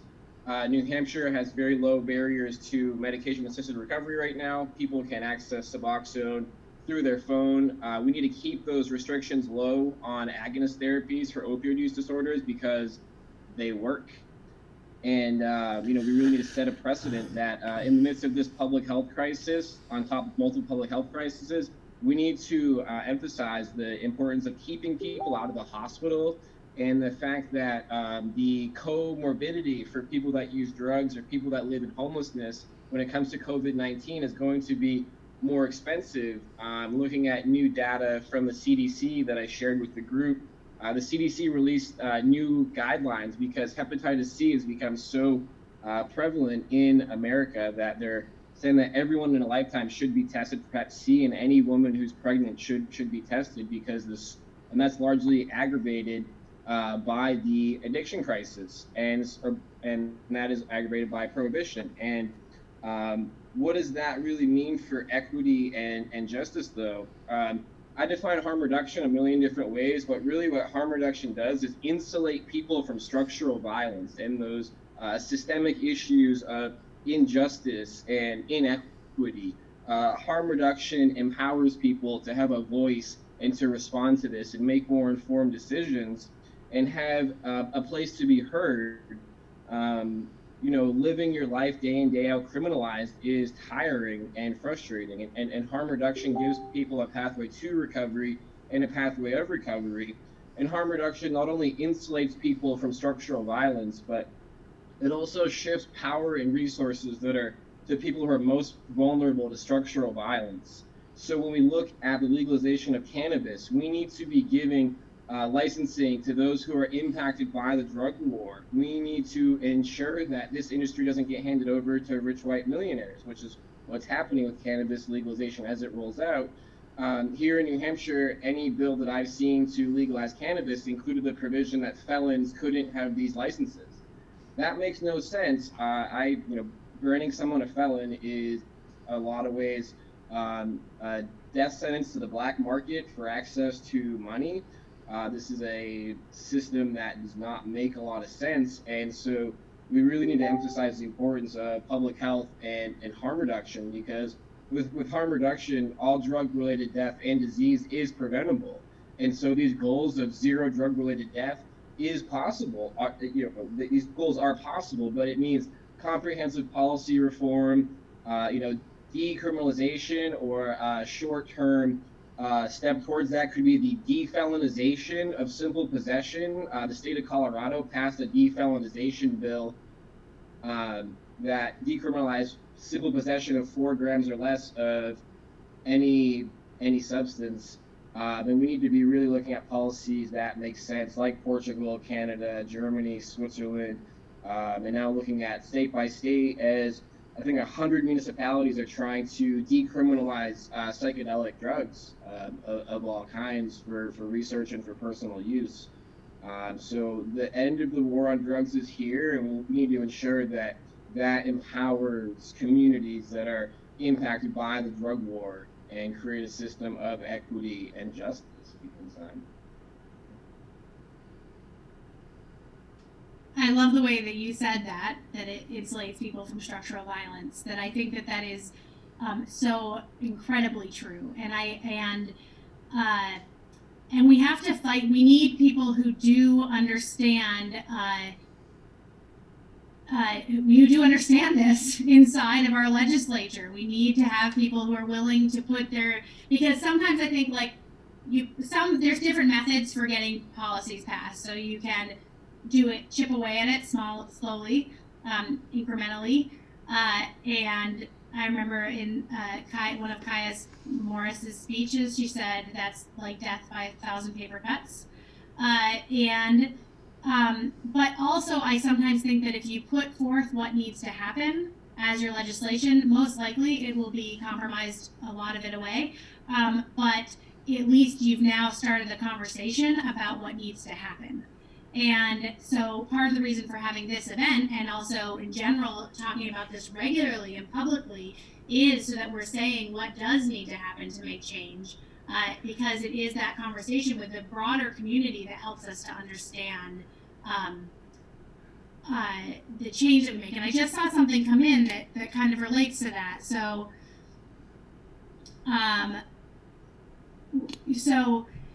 Jean was talking about whether or not what you said was realistic. And so what I want to say is that is also another thing that we have to work on with policy is sometimes things seem not realistic because everything is impossible until it's done. So all of the big changes that we've made in the world have happened because we fought for them and we said out loud that they need to happen. And what we're seeing right now during COVID-19 is the big bright spotlight of these inequities and the big bright spotlight of the systems that never worked in the first place. And we're sitting on a structure, an economic structure, a social structure that was entirely designed in a way that relied on the continued abuse and overworking of low-income people just below, just at, or just above the margin. And what we found is that actually, if anything happens that takes that apart, our entire system evaporates. And so we might have to change our system. And that goes from everywhere from our systemic structures to our economic structures to the way we deal with drug violence and drug use. And I think that systemic change, structural violence, systemic violence, and inequities are people made and they can be people fixed. And so it is time for us to be the people that fix them, and that's really what I think is important. So I'm gonna, I think that Dane has something to say now. Yeah. Wait, before you do, sorry. Yeah, sure. People, please, if you're watching on Facebook, if you're watching on Progressive Insider, if you're watching on here, please do start typing in your questions. And if you're in here, we will bring you up, and so you can ask the question if you want, and we'll see your faces, or you can just type it in and we'll answer it that way. So go ahead, Dane. Great. So I really love the point. I love this capacity within our time of COVID-19 to look at our current state of things, and while it's so negative, be able to say something like, this is the beginning of the end of the war on drugs. I think that is just, I think what needs to be the kind of mentality that gets us through this as we start to look forward to what the next steps are. And I also wanted to say to Brenda and Kesha for the petition that you put forward and the letter, thank you so much for doing that work. I think it is incredibly important, and just want to really reiterate that. I also want to bring to attention, along these COVID-19, everything changing sentiments since mid-March, as some of you may know, the prison population in Vermont has dropped 15%. And meanwhile, passed by the Senate, it has been S 338, which is the act relating to criminal justice reinvestment. And basically, it's a sweeping reform, basically to look at expanding parole, probation, furlough, and just programming, as opposed to, and that when you are in that programming, it will count towards your minimum sentence. So basically, they set the goal of reducing prison populations 10%. And here we are at 15% today. And the idea is just, let's get this passed so that the people that have been released don't just get reincarcerated. And I think I just wanted to put that out into people's feelers, S 338. Justice reinvestment bill is a really good bill, and a lot of research went into it. There's some really incredible. It's a lot of work with Vermonters criminal justice reform. So I want to name that. Very, very, very hard work. Lots of testimony, lots of research that was passed through, and I think actually. Keisha's campaign manager works for them as well. I also work with Tom Dalton all the time, who is the executive director, but I know that Keisha's campaign manager was hugely involved in testimony, and the senators really just love him. So I'm going to let her talk about that a little bit if she knows a little bit more from his point of view. I could talk from Tom's, but I do think that he's a person of color, and I do think that his point of view is someone that we really want to hear, and your point of view is one that we really want to hear here. Yeah, thanks. Thank you both for bringing that up. And so Skylar Nash is my campaign manager, young Black man from Chicago who's at the University of Vermont, has a really interesting life story. I can try and dig up one of the recent links. He had cancer as a teenager, survived it, was on the basketball team, but had some recurring health issues that meant he had to retire from the basketball team. And reinvent himself and do equity work for UVM athletics, but also saw what was happening in the state and felt like he could make a difference there. So a great story. And I'm amazed how much of a difference it has made to have people of color who are able to self-advocate, and not able to, they always have been, but sort of have the ear of people in power. It has always made a huge difference. It made a huge difference with all of the advances we've made for migrant farm workers to have people at the table and in the building who come from the migrant farm worker community and are involved with migrant justice. So similarly, Skylar first picked up a bill that I had worked on with Barbara Rachelson in the House many years ago, to end life prison sentences for minors. And he really wanted, so that was even hard to do. And he had wanted to take it a step further to ending life sentences without parole for anyone. You know, he's really learned how to navigate the system and the challenges that you may be talking about. Many people who got caught up in a system at a very young age, but you end up bumping up against, you know, very compelling, emotionally compelling victims, families of victims, which, you know, are important, they're compelling, they're people who deserve to be heard, and you're often weighing their testimony against the faceless, voiceless people caught up in the criminal injustice system, who really don't have the opportunity often to testify or share their perspective. So I do think Schuyler and Vermonters for Criminal Justice Reform really see themselves as trying to bring those voices in, which are probably the most underrepresented voices, some of the most underrepresented voices in the legislature. Yeah, I think that, you know, I got to know Tom Dalton during my governor's race, and quickly he became someone, because you know, my nephew had just died at that time, and in between events, I would often cry, like all the way from and to places. And I went the day that I released the plan to heal the opioid epidemic, which I now say the plan to heal the overdose crisis, because I do think we have to change the way we talk about it. But the day I released that plan, the night before, I was literally on my knees crying and trying to figure out how I would have the strength to tell any part of his story or release this plan. And Tom, who I didn't really know, I'd had one meeting with him, I reached out to him, and he consistently, as I've been advocating, he has been, he understands how important it is that people with the stories are telling the stories, that people who have had the experiences are at the decision-making table, and so he is willing to stand back and be a support while he watches, so that those people are able to do that. Similarly, on this bill H783, which is a terrible bill that's in the legislature right now, some of you have seen me scream about it, that really takes away the residential rights of the tenant rights of people who are in recovery homes.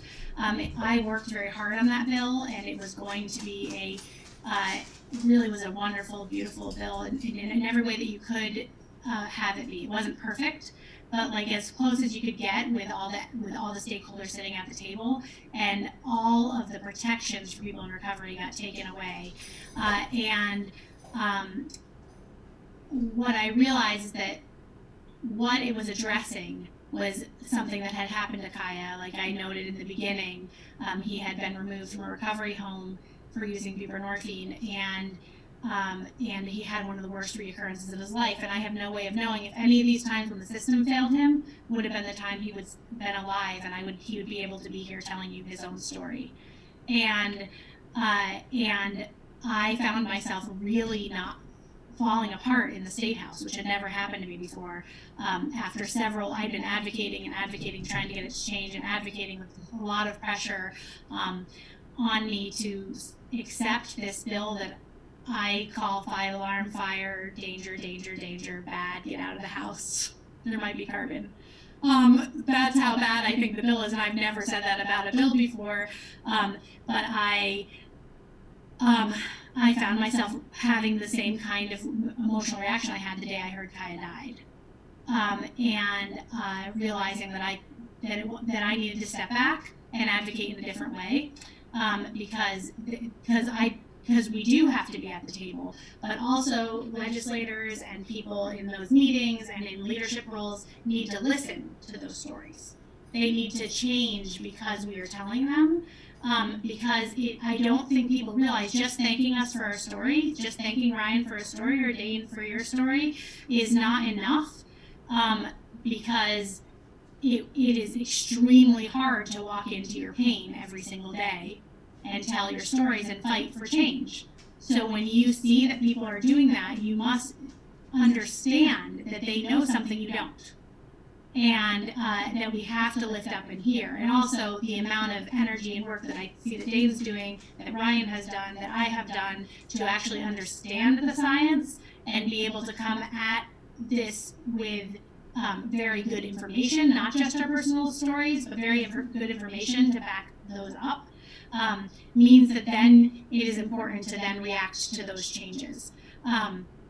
So I want to be really clear that that part of what I would say about this entire issue is that, and this is the same with racial justice issues and with ethnic justice issues and climate justice issues, really all the justices, that when historically marginalized people are running for office, when they're coming to the table, when they're people who, with economic justice as well, when they're coming and telling you their story and the solution, what they actually need to make a change, then it is imperative that we listen, that we step back and we hear, and that we allow those stories to come forward, and that those stories and the science that backs them up are the things that drive the decisions we make, the policy decisions we make. I think that's really essential, and I think for some reason I find myself right now, Keisha, thinking about the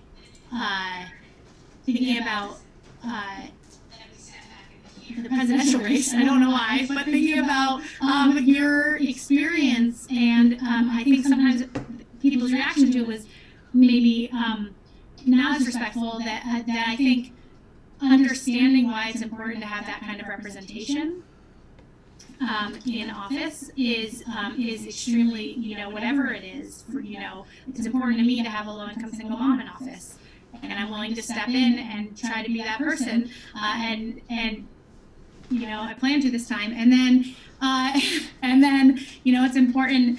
I just think that understanding that that's part of how change gets made is really important. So I'll let any of you that want to say something come up. And if there's anyone monitoring anything that has questions they want to ask, we've gotten a lot of thank yous, not a lot of questions. So please feel free to ask us any questions about any of these issues for the last few minutes that we're on. Does anyone want to chime in here? I do want to thank Gretchen. I wrote her a thank you, but I appreciate, her being able to share a little bit about her story. And for people who are even going through this right now, and not like you ever get over it, but who are working through challenges in their families and with addiction right now, who are able to have this conversation and be part of it, I keep reflecting on how we really want this moment to change us, and yet it's a really hard time for us to have new conversations. So we're sitting in our houses and talking to friends and family and the same people we're very comfortable with, or our own social network, which is very curated, whether or not we know it.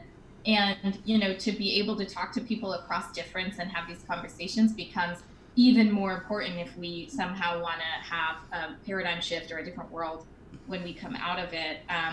And yeah, I mean, it's really cliche at this point, but I don't know why it's so hard to sort of really absorb and live into the knowledge that women are crushing it at like their public health response when they're leading countries. And that is what happens when women lead. I forget who said, like, it would just be really nice to have a mom in the White House right now.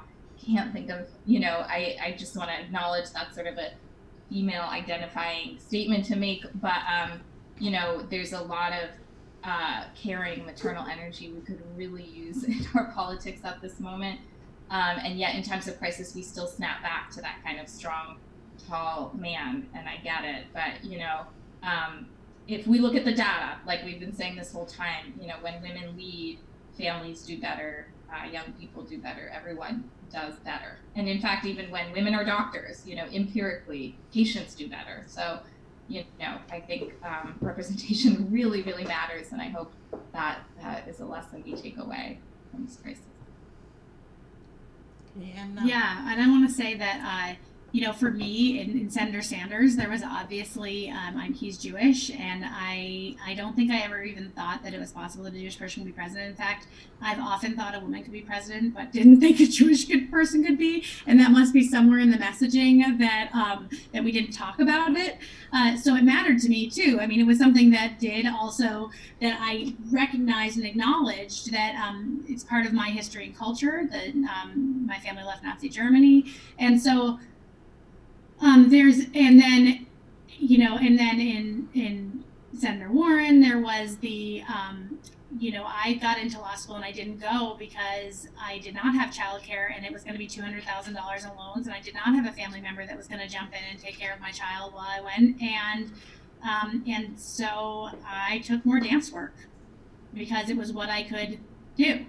And so that story for her really was something that was important for me to hear. It was important to me that she was on that stage. And so the reason I guess I'm bringing this up, because in this issue, they're more tangible things for us to grab onto, right? It is this place where we are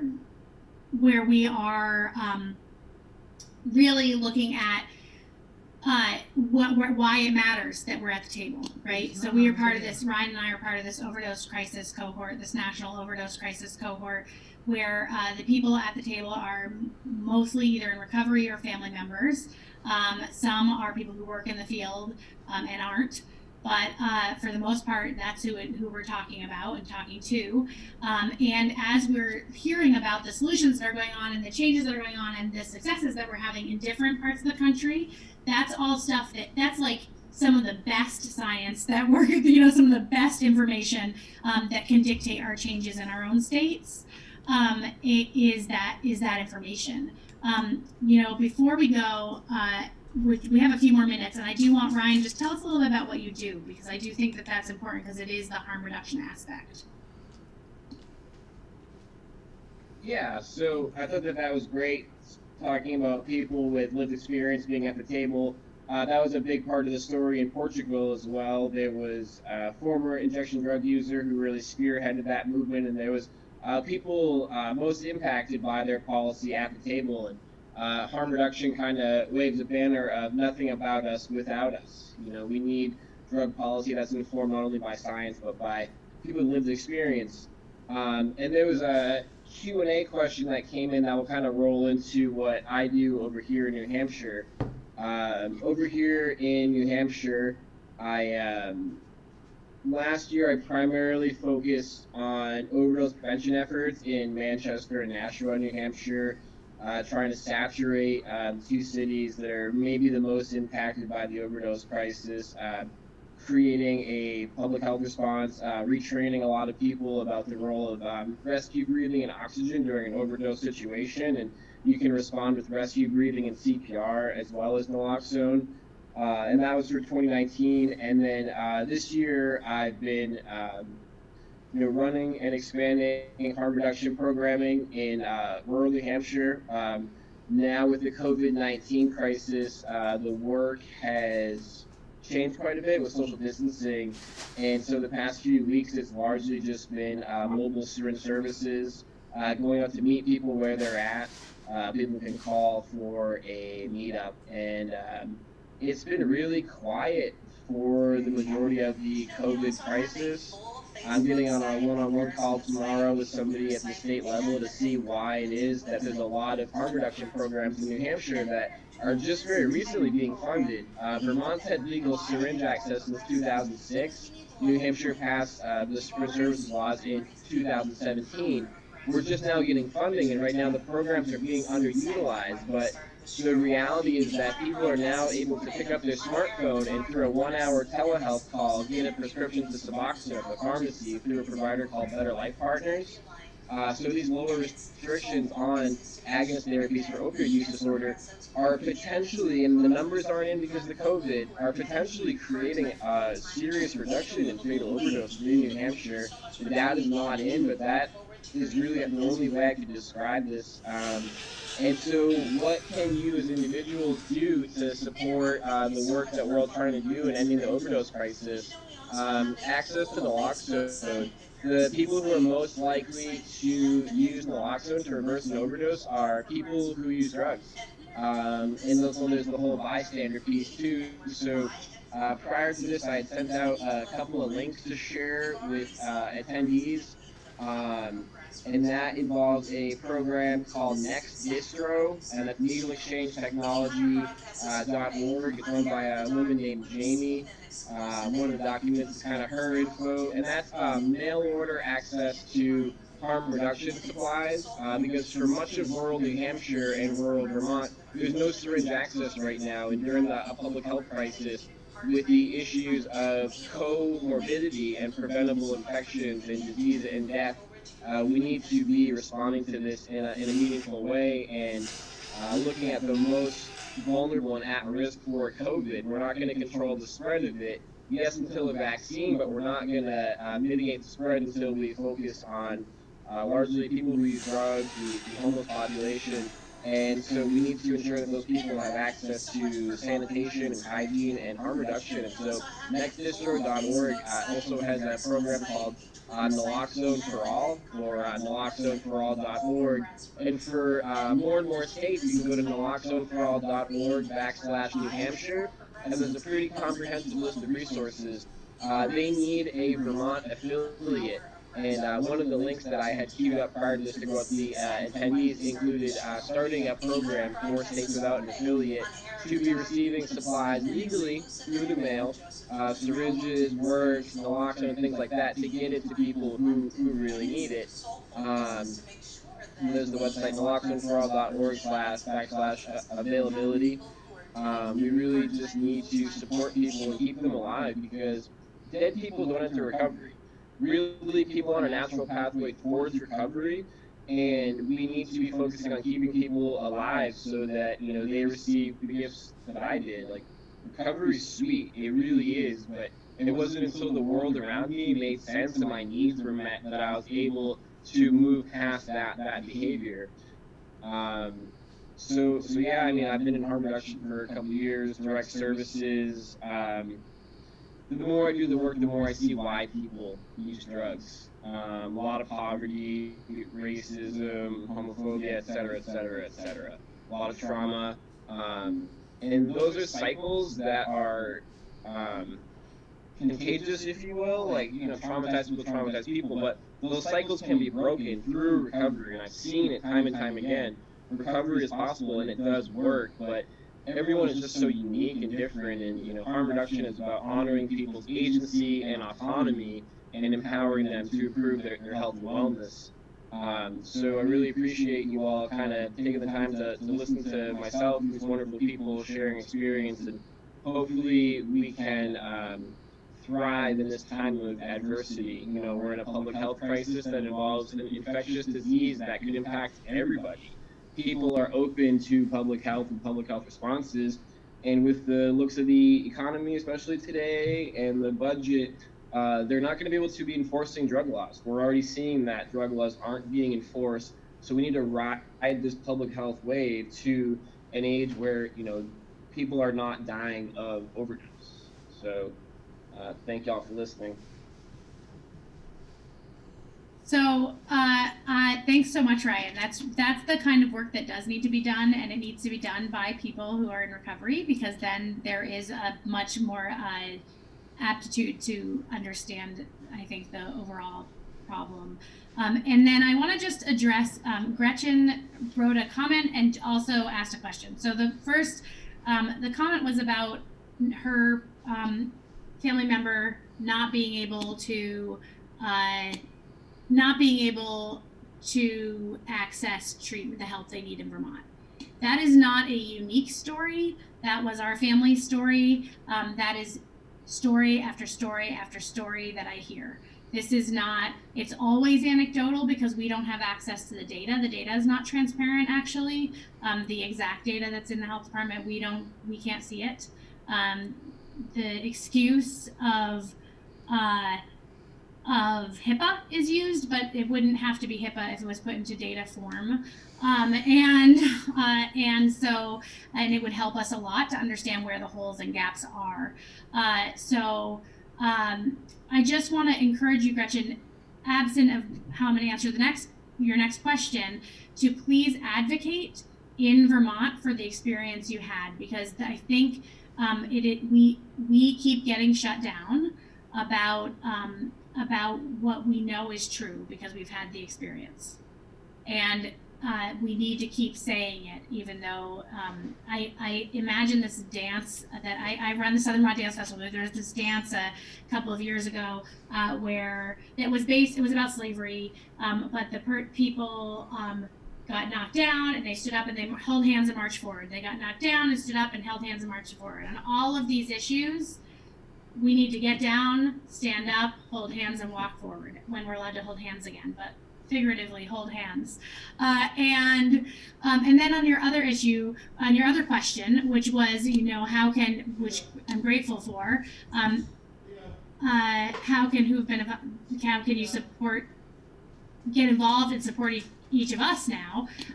So I want to say that as a candidate, I would like personally to see all of these people elected, because I think that there will be a true fight or not fight, but a true push for a comprehensive change that will help people and support people.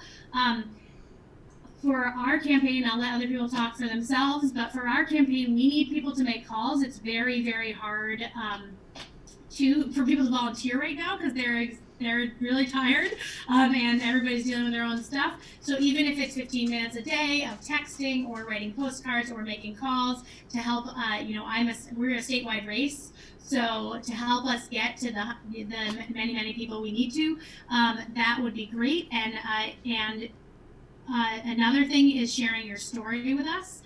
We would love that to even if you want to share it in video form, or we wanted to have a conversation on Facebook Live, I would love to do that with you and hear more, or just privately. Or an anonymous quote, whatever. We would love to share your story in terms of opioid issues. And then lastly, for the people that are on the call, please do donate, because again, if you're comfortable and if you're able right now to do that, because it is a really hard climate for fundraising for candidates.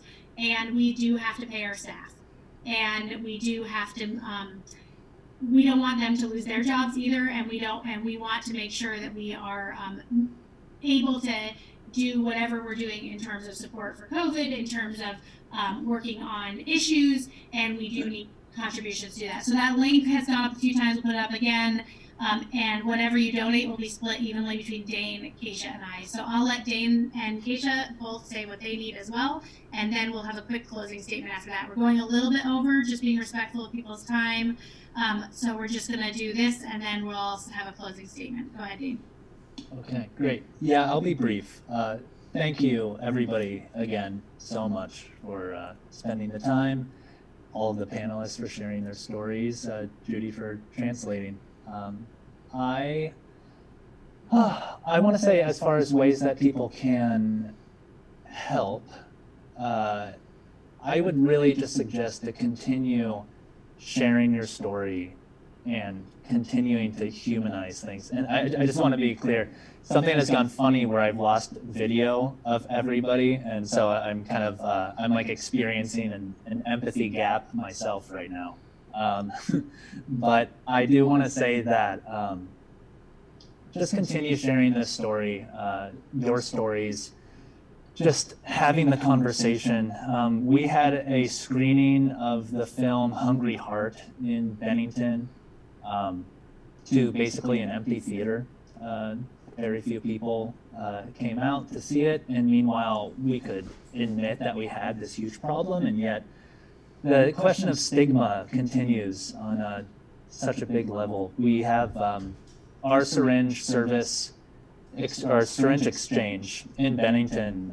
Anecdotally, I don't know from any data, but we have an exchange that's hardly accessed at all. So thinking about what to do with the services that we already have and optimize them is something I'm really interested to, and I'm interested at the social side of things. So as far as supporting the campaign, I would just say send me a positive note. You know, I think if you chip $5 towards this, that little bit of morale boost will get me through the next little bit, and that will be very, very appreciated. Otherwise, continue staying engaged, continue staying active, support the people in your community. So thank you. Yeah, thanks. You two both covered it incredibly well. And the only other thing I would add is that what we've seen, particularly pronounced from 2016 onward, is that people look to their friend circle and the people who watch Zoom, you know, panels like these to figure out who they trust and who they would rely on to help them decide who to vote for. And so, you know, sharing on social media, on Front Porch Forum, in a letter to the editor, even instead of just a positive note to the candidate, a positive note to the world. You know, those kinds of things are going to make a huge difference. I've just been thinking about lawn signs actually seem like they matter this year because people are just not able to have all of those one-on-one or coffee conversations that they used to ask, who are you supporting for state senate? They're going to see the lawn sign on somebody's lawn when they're getting out for like a, you know, quarantine walk or whatever. So, you know, it's a different world where people's worlds are smaller and you become a bigger part of that, and having your support and you sharing that is going to make a difference for all of us. Yes, definitely. Letters to the editor. I don't know why I didn't think of that. And share, please share, comment, like, and tweet, retweet, reshare, Instagram, whatever. Please do all those things because that does help our algorithms. And in this particular, that always matters a little, but in this particular race, it matters a lot. So because it is where people are is in this. And they're on the screen. So that is hugely important.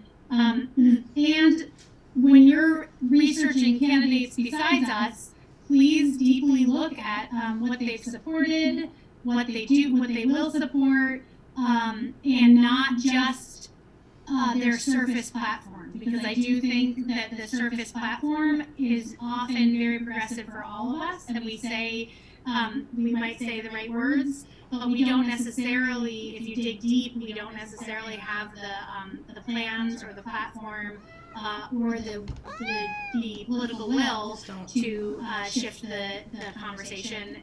And so, I mean, everyone here does, but as candidates in general. And so I want to be really clear that when you're looking, please look hard.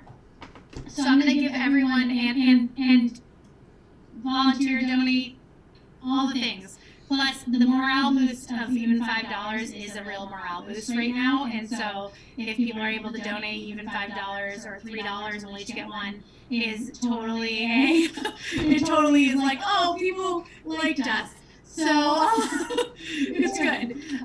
So I wanted to everyone to give a little closing statement, and I'm going to start with Ryan. Again, I just want to express my gratitude for you all coming together to learn about this issue that's been obviously my life experience and now my life's work.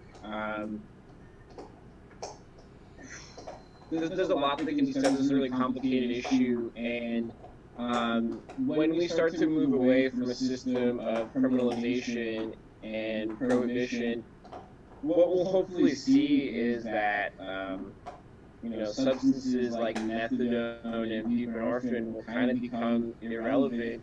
People will be able to explore plants and alternatives, and you know, I think that we forget that most of human history involved growing poppies and making tea, or growing poppies and doing a really light extraction. I see that as a pathway out of the fentanyl crisis, using innovations in pharmaceuticals to have better opioids that last longer and make more sense, that are more effective. Many countries have moved towards heroin-assisted treatment using diacetylmorphine to treat opioid use disorder. You know, Canada, many parts of Europe, and now trials in Scotland are showing a lot of really big promise. And something that I wanted to highlight yesterday was Bicycle Day, celebrating the 77th anniversary of the first human LSD experience. Learned a lot yesterday about the application of psychedelics as treatment for addictive disorders. And it turns out that at one point in Vermont, state legislature did have a bill that explored the use of ibogaine to treat opioid addiction.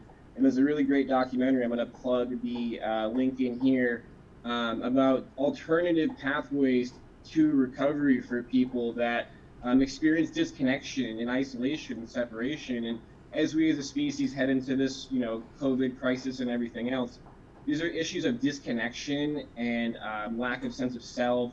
We're disconnected from nature and the earth and from each other. And for many, psychedelics are a way out of that trap. And so we need to be exploring these in clinical settings, which is happening all throughout the world. And so that's my pump for psychedelic science as a potential pathway to and of recovery. Thank you, Ryan. And quickly, both my nephew and my sister-in-law did using ibogaine. We went to Mexico to do it, I think my sister-in-law would say it was successful to a point. She did have a reoccurrence, but it did help her in terms of addressing it. So I think there is a place for all of it, because it's not, like we've been saying, every solution isn't going to reach everyone. So we have to have a lot of different ones. So I'm going to pass it over to Dane. Well, thank you, Brenda, and thank you again, everybody. I'll be brief. I just want to say again, I am coming at this from a place of growth, and I hope that everybody can come at everything with a place of growth as much as they can. In these days, everybody just keep maintaining faith that we're going to be able to move on this, keep doing good work, stay informed. If you have the time, and have hard conversations, and compassionate hard conversations with people of differing opinions, if you have the wherewithal, and run for public office if you are so inclined. Take care, stay safe, and be well, everybody. Thank you, and I want to just throw out there that Dane and I have had lots of those tough conversations over the last little while, and we will continue to, and I think that is extremely important to this shift. So I'm going to kick it over to Keisha. Thanks, and Ryan, I hope you run for office. I don't know if it would be in Vermont or New Hampshire, but both states could use you. So yes, everyone on this call, please consider running for office. It makes a huge difference and changes the conversation. The thing, I often try to find something to reflect on and hold on to in a crisis, because otherwise we go from crisis to crisis, it seems like, in this country, and don't always come out of it any better off or any more whole. And my partner told me, because I was saying something like, oh, you must, when they're thinking about how to treat COVID-19 and attack it, they have to get the right weapons and the generals. I had this very systemic violence, or sort of like this idea in my mind that you're attacking it like you're in a war.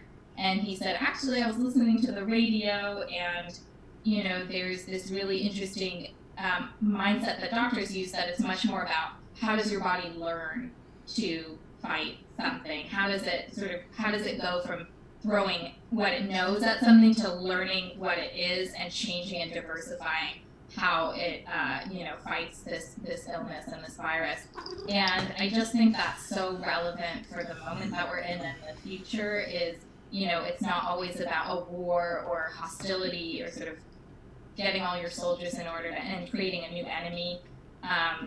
It's about growth mindset and adapting and having a diverse set of tools in your toolbox to tackle these challenges. So I'm sort of holding on to that as we hopefully come out of this crisis and think about the future challenges ahead of us. Thank you, Keisha, and I agree, Ryan, you should run for office. And I want to say also that running for office and losing is you still make change. And so if you're not running for that reason, still run. I also want to say at the beginning of this race, somebody started, I don't know who, so I can only say somebody, started a rumor in one area of the state that I cried in testimony. I cried in the State House in testimony. And so I do not have the, right, chutzpah or whatever for being in this office, for being Lieutenant Governor. And I thought long and hard about if I would say out loud that had happened. And I believe it had to. I was only in a room with official people, so it had to have been an official person who did that too. What I realized is that I don't have a problem talking about it because I did cry. I cried because I was telling the story of my nephew, who I helped raise, I was a huge part of his upbringing, dying, and me being the person that got that call. And I want my elected leaders to cry. I want my elected leaders to show emotion. So what I'm asking all of you to do who are watching, to tell your stories, to show your emotions, to cry, to be angry, to get excited, to be silly. You guys have probably seen me do that on my page this race. To be silly, whatever it is, do cry and run for office. Because we need more of that. I'm not ashamed of crying, and I don't know anyone would think I would be. I cried every time I was on the stage during my governor's race, and I still am doing it again. So I think that please do it. In terms of opioids, I want you to fight with me. It's often very few of us telling these stories. I want to hear your story. My story is getting tired. So I want to hear yours, and I want yours to be the front of this issue as well. I want to make sure that it's you that's in front of, that you that's having testimony. It's you that's writing commentary, and I will help you write a commentary and put it in. I want to make sure that it's you that's doing the letter writing and speaking out. So please do that with me. And I mean now, if you want to reach out to me and say, how do I help? How do I write my own story and make sure that it's published? I will help you make sure that it's published. That's I think the message I want to leave you with. This fight is not over, but it is, like Ryan said, we have a moment right now for all of this systemic oppression to, like I said, people made, and people can fix it. So I hope that you will fight with all of us. I hope that you will run for office, and I hope that you will tell your story. We're going to leave the chat up for a second so that a lot of people are asking for the donation link, and they're also asking if they can, if they're going to get all the links from the chat. So if you signed in, you will get all the links from the chat, and we're also going to send it to anyone who signed up. So if you happen to be watching on Facebook Live, you'll get it that way too. I really want to thank everyone for being here. I apologize for going over, and Ryan and Dane for sharing your stories, Acacia, your expertise, and I hope that we're having this conversation again in a year from now while we're all actively fighting this in office. Thank you.